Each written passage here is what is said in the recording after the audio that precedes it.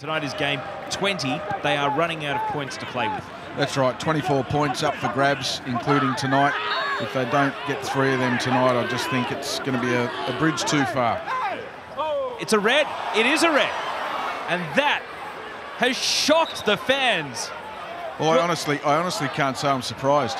That's a really ugly challenge from Jordan Elsey. Beadling slows things down to his fellow defender Masella. Switched back out, Traore. Underneath he goes, Nieuwenhof. Now Borrello, Wanderers working it well. And it's a great save from Cook to deny Schneiderlin. Oh, it would have been a sweet goal from Western Sydney had that hit the back of the net. It was a sweet strike, I should say, from Schneiderlin, wasn't it? Wanderers will try through the middle. Nikovic's pass, a defence splitter. And Borrello is denied.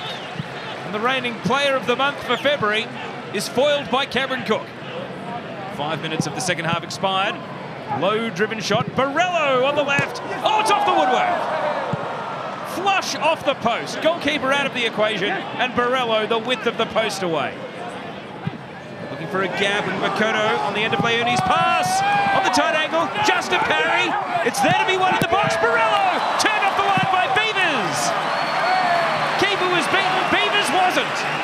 Now Leonie jags in onto that preferred left foot. Now the shot into traffic from Nieuwenhof. Pinball. Out to Borrello. Scooping over to the top now. Turned inside, and oh, it's missed. Extraordinary. And Nikovic still cannot get that first goal for Western Sydney Wanderers. And I'm not sure how. And Makoto. Can he find a gap? Nikovic touches it in. Nieuwenhof off the post again. And that right-hand post has been one of Perth's best in this second half. Outstanding strike. They must be wondering what they've got to do to score a goal here, Western Sydney Wanderers. Can't accuse this game of being a boring 0-0 draw. It has had absolutely everything. And now it's got Williams catching, Machella in possession.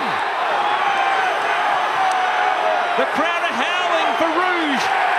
And they get it. It's 10 men each for the final thrusts of this game. And Glory want more. David Williams to Ryan Williams. Wanderers scramble back. The crowd rises under Ryan Williams as he lifts in the cross, and it's a great defensive header. McInnes!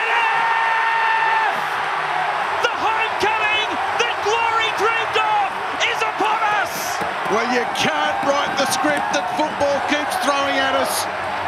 What a miraculous victory this will be for Perth Glory.